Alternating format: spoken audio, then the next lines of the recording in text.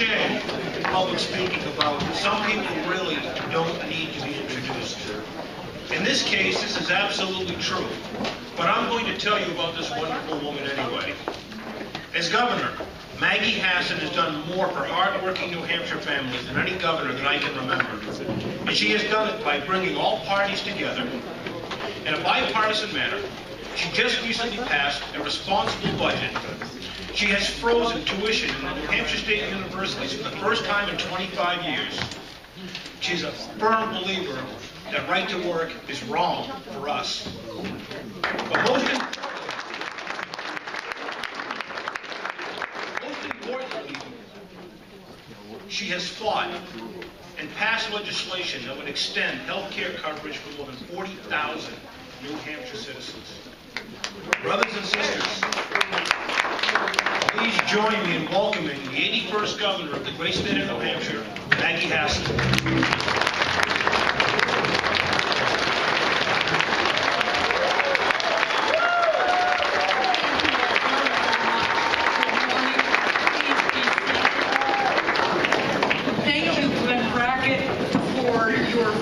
And your leadership and the work you do each and every day to stand up for New Hampshire's working men and women and families. It is also a real pleasure to be here today with President Richard Trumka, with Congresswoman Rosa DeLauro, who I think just entered the hall a few minutes ago and is just such a great champion. I know we are joined by a number of elected officials and former elected officials. I think Senator Fleur Clark is in the room. Am I right? There you are. And I saw Representative Rogers. You're tweeting or something back there. I can see it. Former Senator Jackie Silly is here. Speaker Norelli, it is great to see you. And there's Rosa. Hello. You snuck in the other way. Most importantly, I'm just thrilled to be here with just an incredible group of hard-working Granite Staters who do so much across our state to make us strong. I am the very, very proud governor of New Hampshire because New Hampshire's workforce is such a wonderful, dedicated, and highly skilled group of people. You are the backbone of our economy, and your work, both in the jobs you hold and your work to strengthen and support other working people, is really integral to our high quality of life. You all are the reason that we are consistently ranked one of the safest, healthiest, and most livable states in the nation. Because of our strong workforce, businesses grow. We attract new innovative companies to our state. We create high-quality jobs. And we work each and every day to strengthen the middle class.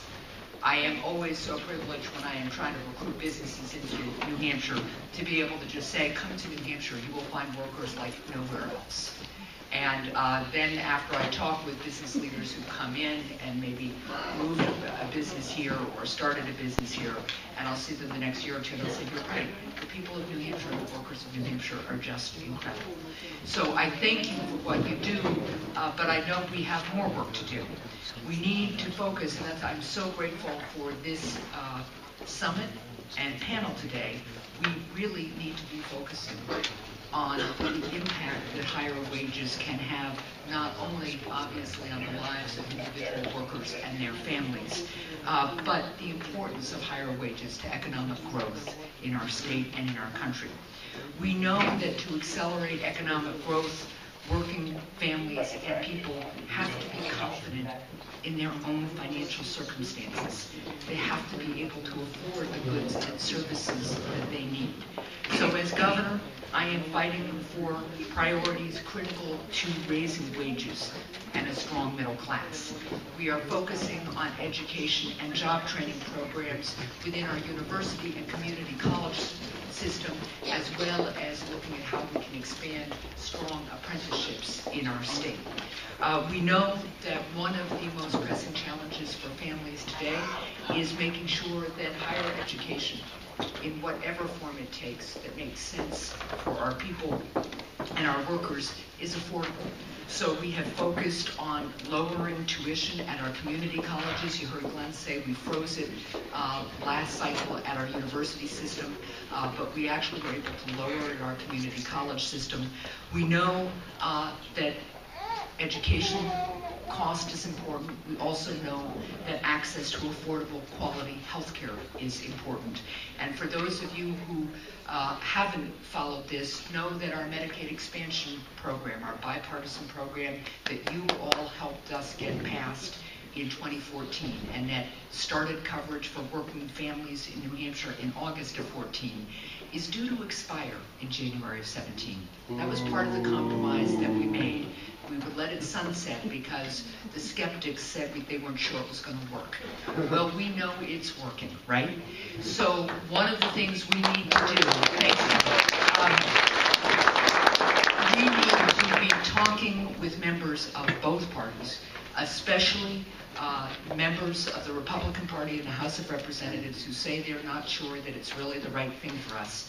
We need to remind them that when almost 43,000 hardworking Granite Staters have access to affordable quality health care, these are hardworking people, and most of them didn't have access to that before, and that health care coverage includes access to substance abuse treatment and behavioral health treatment, that this is a program that's working. So I need your help with that, because the faster we can get that reauthorized, the greater our progress is going to be.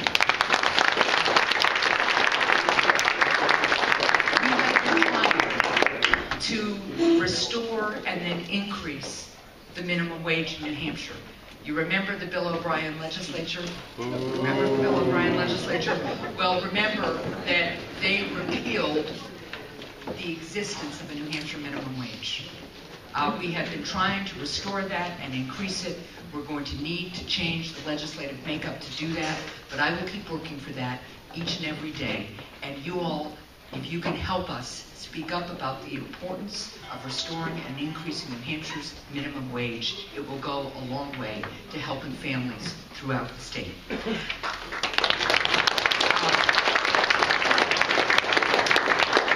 I am very pleased that we did have a legislative success with Speaker Norelli's great leadership and Senator Fuller Clark's leadership.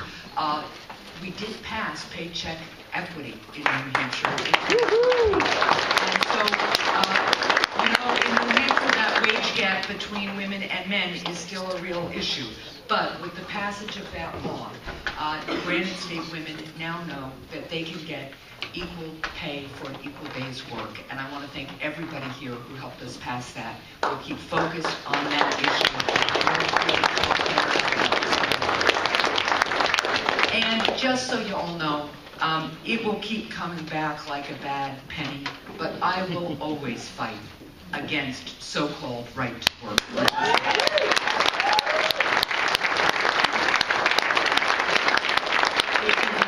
Just a right to work for less, and it triggers a race to the bottom that we do not need here in New Hampshire.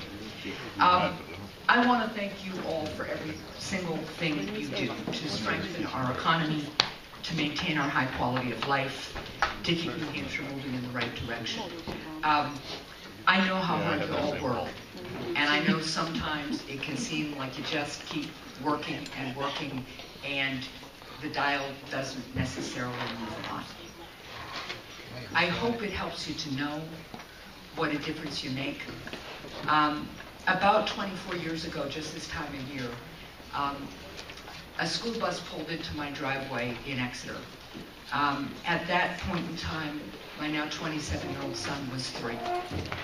Ben happens to experience really severe physical disabilities. He has cerebral palsy. He's great, he's funny, he's smart, but he can't speak, he can't use his fingers, he can't walk, he gets most of his nutrition through a feeding tube. And when that school bus pulled into my driveway, it was because it was a special ed school bus.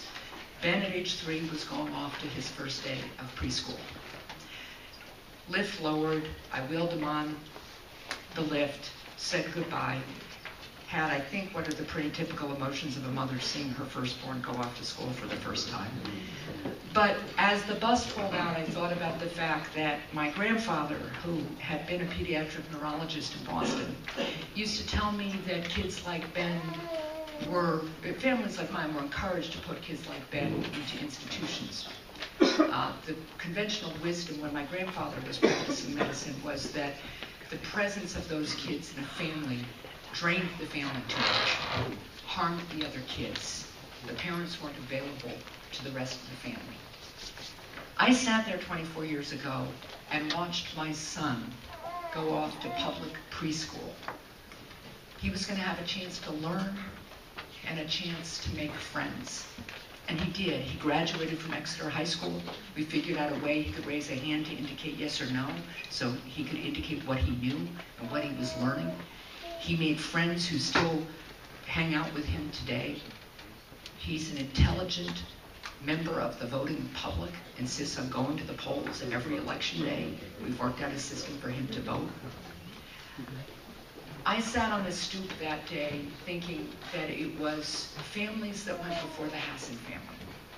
And it was advocates and lawyers and elected officials who stood up for my son's right to be considered a full member of our society and our country and our community. Ultimately, that's what the work we all do together each and every day is about. It is the work of a democracy. To realize that there are people out on the margins who count. Our core principle in the United States is that everybody counts. And that's what we all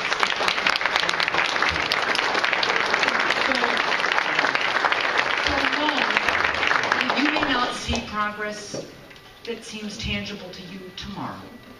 And you may not see it next week.